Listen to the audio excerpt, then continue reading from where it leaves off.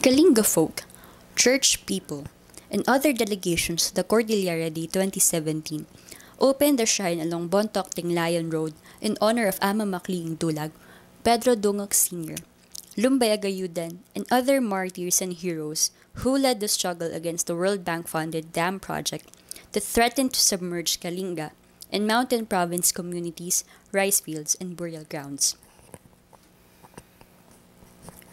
In his message read during the Unveiling program, Reverend Bishop Brent Harry Alawas of the Episcopal Diocese of Northern Philippines said it is fitting that the memorial marker is established in Pugnay, Makliing's village, the Chico Dam struggle's first martyr.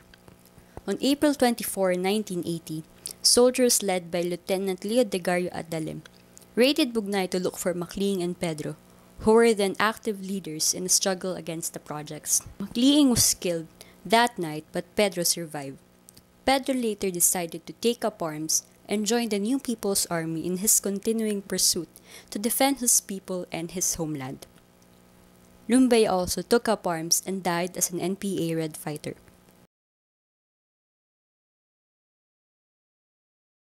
Other Cordillera heroes, namely Kathleen Iyabang Atumpa, Guzman Gunday, Julio Dolanag, Pingot Dawing, Yagao Ebuluang, Daniel Ihog, Orchag Olyog, Simeon Talis, Dalunag Dawadaw, Gaspar Yagao, and Elena Edpis were also etched at the shrine.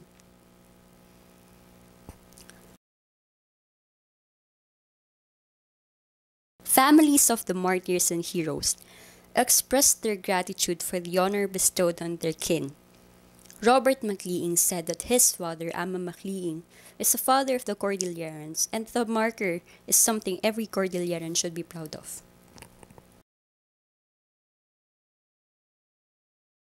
May bagak lang. Dati yung ada dito'y, na tatangal daw. Ipanga si Teo, si Tarbakon dito'y talong nalinya dito'y. Sapay kumata ituloy Teo, dito yung Tarbako da. Kahit ko lang isublit yung mensahe ni Apo Bispo para kada tayo amin. Kaya kunana, gapo kadagiti amin sakripisyo, dagito'y talo, banwar tayo, tibiyag da kas kanang salaknit itinayinsigudan adaga, ken rebengin tayo kas nayinsigudan nga umili.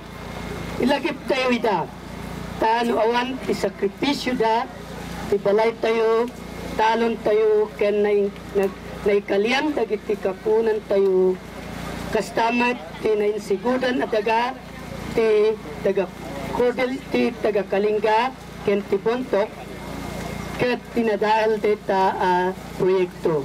So diya iti kaslang maipinsa-pinsa kada tayo nga adatoy. Saan nga dagitoy kat RRP nga nalundot, ani patakder ditoy. Tayo ito'y kat pamadayaw kan pananglaglagip kada tayo, amangan numakalipat tayo. Nga tilaban da kat saan tayo nga nalpas.